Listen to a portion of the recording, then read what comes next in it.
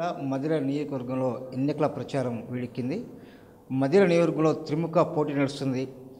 Congress party అంటే మహాకూటమి నుంచి పిసిసి వర్కింగ్ ప్రెసిడెంట్, అలాగే కాంగ్రెస్ పార్టీ యొక్క ఎన్నికల ప్రచార చైర్మన్ బట్టి విక్రమార్కలు పోటీలో ఉండగా, టీఆర్ఎస్ అధికార పార్టీ నుంచి లింగాల కమలరాజు, అలాగే BLF నుంచి డాక్టర్ కోట రాంబాబు గారు ఇక్కడ పోటీ చేస్తున్నారు. సార్ చెప్పండి, అంటే మీరు గతంలో అంటే ఎన్నికలకు ముందు టీఆర్ఎస్లో ఉండి టీఆర్ఎస్ నుంచి టికెట్ ఆశించి మీరు ఇప్పుడు BLF నుంచి పోటీ చేస్తున్నారు. ఇప్పుడు ఎన్నికల ప్రచార సరళి ఎలా ఉంది, పబ్లిక్ రెస్పాన్స్ ఎలా ఇస్తుంది మీకు? టీఆర్ఎస్ పార్టీలో జాయిన్ అవ్వడానికి ఒక 15 రోజుల ముందు జాయిన్ అవ్వడం జరిగింది. అప్పటి వరకు నీకే టికెట్ వస్తుంది అన్నోళ్ళు కాస్త సడన్గా జాయిన్ అయిన దగ్గర నుంచి నీకు ఈ పార్టీకి సంబంధం లేదనే విధంగా ప్రవర్తించడం మొదలుపెట్టారు. ఆ క్రమంలోనే నాకు అర్థమైంది ఏంటంటే, ఇక్కడ ఉన్నటువంటి సామాజిక సమీకరణలో భాగంగా అత్యధిక జనాభా ఉన్నటువంటి ప్రజలను పట్టించుకునే పరిస్థితి, అంటే సామాజిక న్యాయం అనేది ఈ యొక్క టీఆర్ఎస్ పార్టీలో జరగట్లేదని మరొకసారి నిరూపితమైంది. ఆ తర్వాత చెన్నూరు ఎమ్మెల్యే నల్లాల ఓదేలు విషయం కావచ్చు, లేకపోతే బుడిగి శోభ చొప్పదండి నియోజకవర్గం కావచ్చు, మదర్ నియోజకవర్గం కావచ్చు, ఇదంతా కూడా టీఆర్ఎస్ పార్టీ అనేది ఇక్కడ ఉన్నటువంటి అత్యధిక జనాభా ఉన్నటువంటి 45 నుంచి 50 వేల జనాభా ఉన్నటువంటి మాదిగలకి వ్యతిరేకంగా పరిపాలన ఎప్పటి నుంచో చేస్తూ ఉంది. అది ఇక్కడ నిరూపించుకోవడం జరిగింది. 13,000 ఉన్నటువంటి మళ్ళీ వారికి ఇంకొకసారి కూడా టీఆర్ఎస్ పార్టీ తరపు నుంచి టికెట్ ఇవ్వటం అనేది వాళ్ళ పొలిటికల్ ప్లాన్ ఫెయిల్యూర్. ఎందుకంటే పార్టీకి పెద్దగా ఒరిగేది ఏం లేదు దానివల్ల.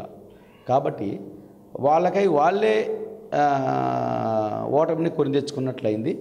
కాబట్టి మనకు అందులో సమన్యాయం జరగటం లేదు, సామాజిక సమానత్వం జరగట్లేదు. కాబట్టి నేను ఒకటే ఫిక్స్ అయ్యాను, ఒక డాక్టర్గా సర్వీస్ చేయగలుగుతున్నాను. రేపటి రోజున ఇంకేదన్నా మంచి చేద్దామనే ఉద్దేశంతో రాజకీయాలకు వద్దాం అనుకున్నాను. ఆ రోజు టీఆర్ఎస్ పార్టీ ఖాళీగా కనిపించింది, అటు అవకాశం ఇస్తారని ప్రయత్నం చేయడం జరిగింది. కానీ వాళ్ళు అందులోనే మీ యొక్క సామాజిక వర్గానికి ప్రాధాన్యత లేదు అని క్లియర్గా చెప్పడం జరిగింది. కాబట్టి తప్పనిసరిగా మనకి ఇంకొక ఆల్టర్నేషన్ ఏంటంటే బహుజన్ లెఫ్ట్ ఫ్రంట్ మంచి ఆలోచనతో ముందుకు వస్తున్నటువంటి పార్టీ, అందులో బలమైనటువంటి విప్లవాలకి పునాది అయినటువంటి గడ్డ మధిర CPM పార్టీ ప్రతిసారి 2వ స్థానంలో వస్తూ ఉంది. బలమైన ఓటు బ్యాంక్ ఉన్నటువంటి పార్టీ అది అధికారం ఉన్నా లేకపోయినా సరే ప్రజల పక్షాన పోరాడుతూ ఉన్నటువంటి పార్టీ. కాబట్టి దాన్ని నేను చూజ్ చేసుకోవడం జరిగింది. సార్, అంటే ఇక్కడ కాంగ్రెస్ నుంచి పోటీ చేస్తున్న బట్టి విక్రమార్క రాష్ట్ర స్థాయి నాయకుడు గుర్తింపు పొందారు. అలాగే టీఆర్ఎస్ నుంచి పోటీ చేస్తున్న లింగాల కమలరాజుకి ఒక ఎంపీ అంటే పొంగులేటి శ్రీనివాసరెడ్డి తన బోధన వేసుకుని అతని గెలుపు కోసం విశ్వ ప్రయత్నం చేస్తున్నాడు. అంటే ఒక ఇద్దరు ముఖ్య నాయకులు, బలమైన నాయకులతో మీరు తలబడుతున్నారు. అంటే ఎలా ఉంది అసలు మీకు పోటీగా? అంటే బట్టి ఉంటాడా లేదా లింగాల కమలరాజు ఉంటాడా? మీరు ఎలా ఎదుర్కొంటున్నారు వీళ్ళ పోటీని? వీళ్ళు బలమైనటువంటి నాయకులు అంటే ఇందులో బలం అంటే ఒకే ఒక విషయంలో బలం, డబ్బులు పెడతారు. వాళ్ళు ప్రజల్ని బాటిల్ మందులు తాగిచ్చేసి వీళ్ళని రోడ్ల మీద నెట్టేసి తాగుబోతులుగా తయారు చేస్తారు. 500 1000 రూపాయలు ఇచ్చి వీళ్ళందరినీ కూడా పని చేయకుండా సోమరిపోతులుగా తయారు చేసి వాళ్ళందరినీ కూడా ఇబ్బంది పెట్టే ప్రయత్నం జరుగుతూ ఉంది. ఈ రోజు నుంచి వరుసగా మందు తాగిస్తా పోతే డిసెంబర్ 7వ తారీఖు వరకు తాగిస్తారు. ఆ తర్వాత వీళ్ళ పరిస్థితి ఏంటి?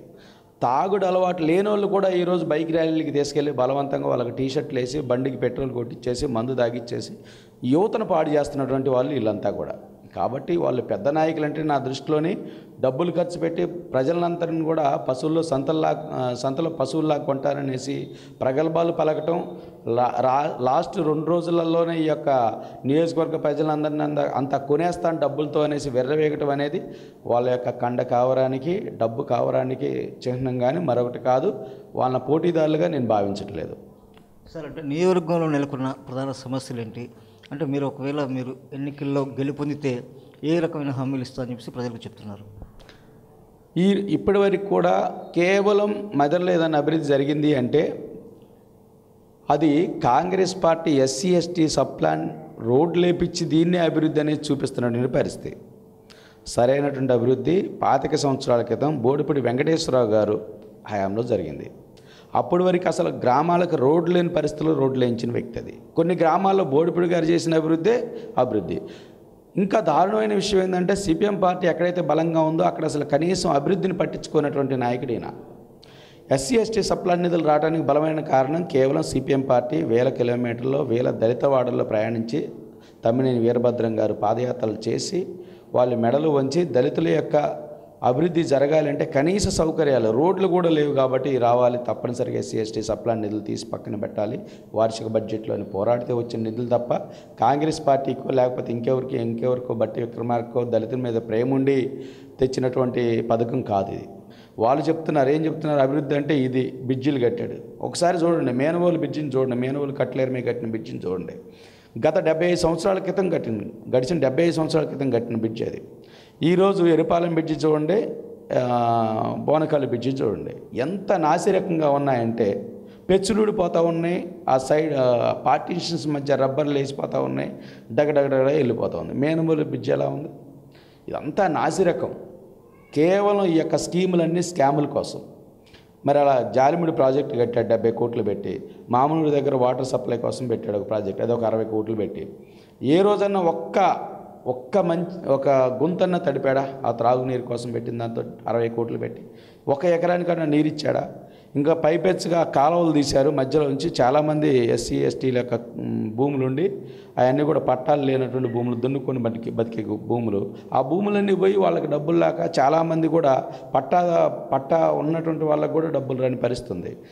మధిర నియోజకవర్గం కమ్యూనిస్టులు కంచుకోటని, ప్రతి ఎలక్షన్లోనూ సిపిఎం తన ఓట్ బ్యాంకును నిరూపించుకుంటుందని చెప్పేసి ఇక్కడ BLF నుంచి పోటీ చేస్తున్నారు డాక్టర్ కోట రాంబాబు గారు చెప్తున్నారు.